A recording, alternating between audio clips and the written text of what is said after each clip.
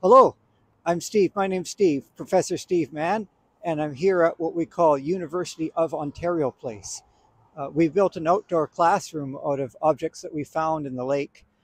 We built a nice chalkboard on the beach with seating and everything, but they came in with heavy industrial earth-moving equipment and chainsaws and chopped it all up and hauled it away.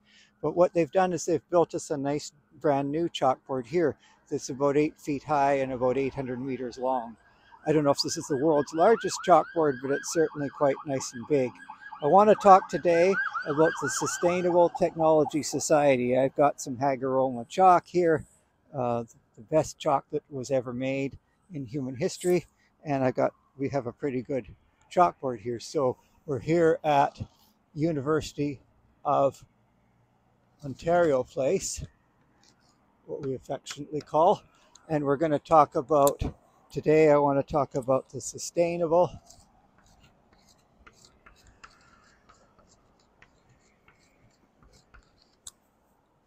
Technology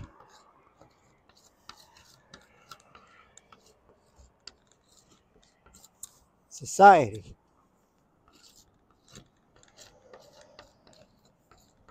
And this is a nexus of three things: sustainability, which is the environment, the earth,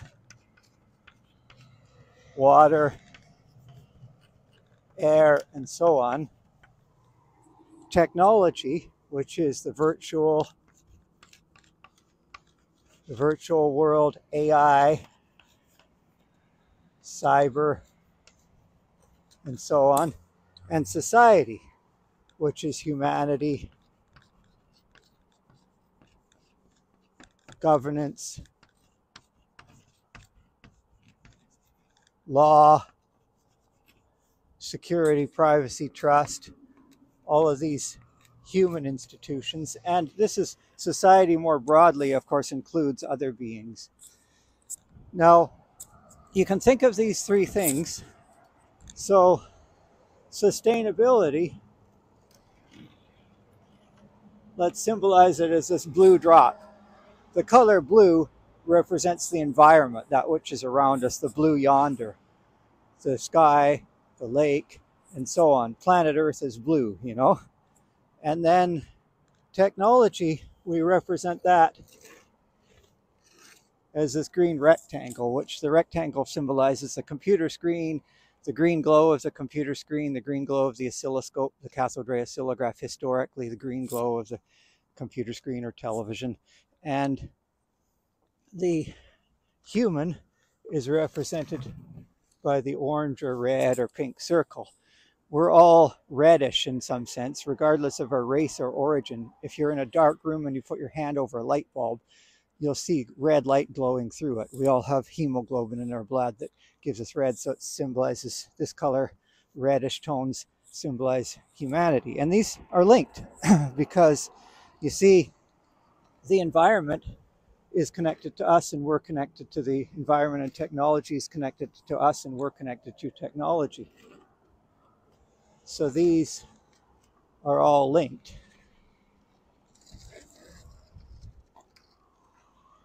To and from each one to the other.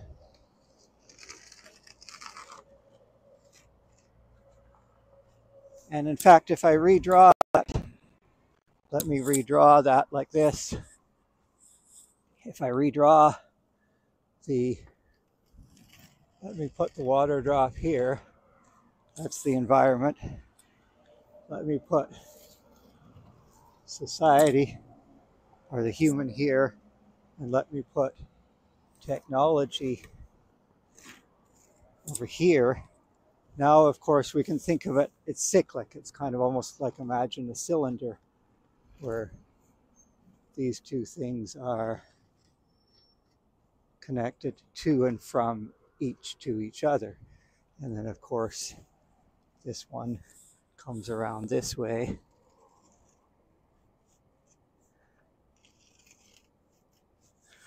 And so we have, first consider the interplay between us and our environment.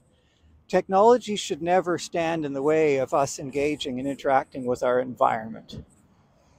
In other words, sort of we as humans have basic needs from our environment: food, water, air, that is food and clean water and fresh air, and sanitation, waste that comes from us back into the environment. So it's a closed loop process. We receive from the environment, we give back to the environment. And informatically, that's also the case. We can sense our environment. A technology should never stop us from sensing our environment. If you imagine a technology like these VR eyeglasses in your living room that block out the real world and keep you away from nature, that's wrong. We want technology that welcomes us to the natural world and doesn't shut out our environment or the world around us, doesn't shut us off from earth, water, air, and other people as well too. So we want the technology to allow us to continue sensing the environment. And we call that unmonopolizing. That's one of the 6 important fundamental properties. I'll just number that 1, that's unmonopolizing. And 2, we also want the technology to be unrestrictive of our movement so that we can engage with the environment around us. So for example, if I'm sitting on my phone like this, walking around, bumping into walls, that's restricting me. It's like handcuffs. Technology is like handcuffs. It's preventing us from engaging our environment. You see so many people twisted like pretzels around their computer, bent all up. I think I used to always say, back in the 80s and 90s, that the computer should twist itself around us. I invented something called wearable computing. People often regard me as the inventor of wearable computing. And so the idea of a wearable computer is it twists itself like a pretzel around you instead of you having to hunch over and twist yourself around it. And in this way, the computer is unrestricted. The 3rd and 4th properties are human-computer interaction. How do we interact with our computer? Well, our technology is both observable and controllable. So it's observable in the sense we can observe it and sense it, and it's controllable in the sense that we can control the technology. So these are properties 3 and 4, observability and controllability. Much of technology senses us. We have surveillance all around us.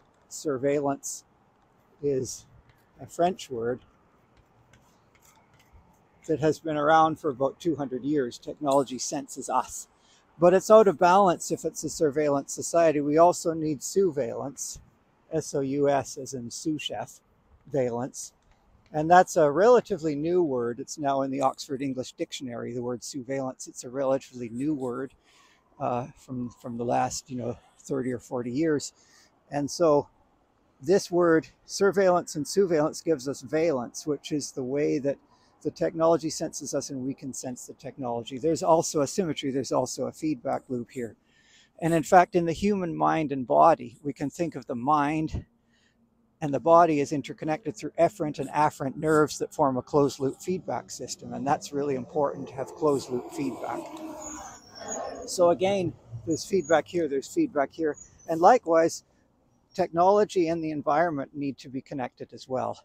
The technology should sense and respond to its environment in the feedback loop. And so these are properties 5 and 6. So we've got 6 properties, 6 fundamental properties, and we call this Mersivity. That's the name that we call this, Mersivity.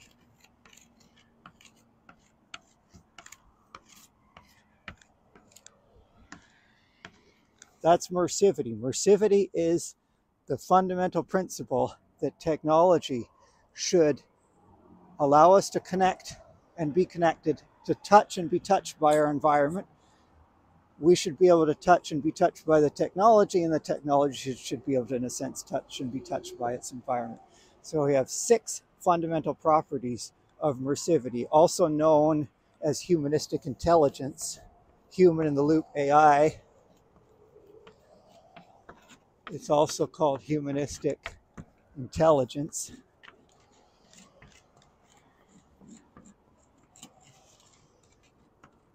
Or HI for short.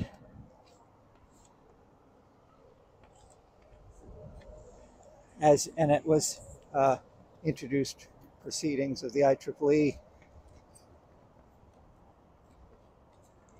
1998 paper published on HI. And We have a symposium. Since 1998, this will be the 25th annual symposium on Mersivity, otherwise known as physical HCI, physical human-computer interaction. We sometimes call it water HCI to emphasize, of these properties, to emphasize water here. We often talk about water a lot because it's a very primordial medium.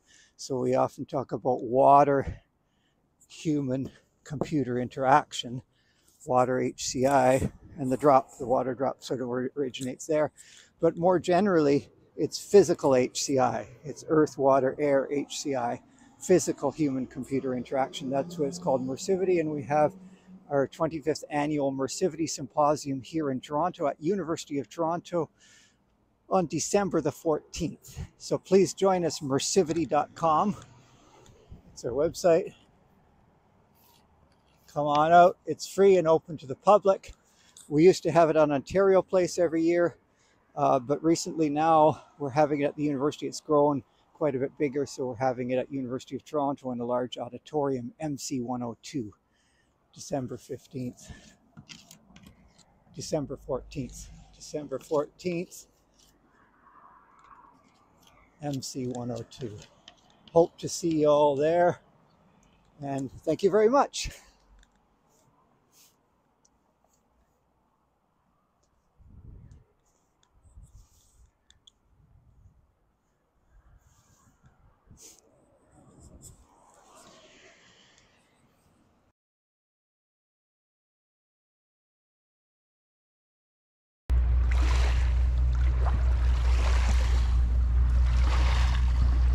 One, two, three.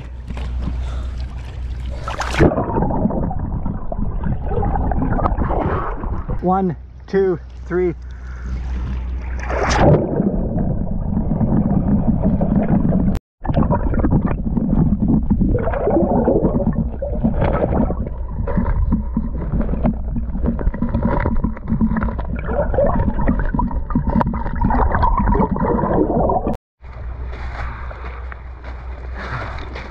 Ha ha ha ha ha ha ha.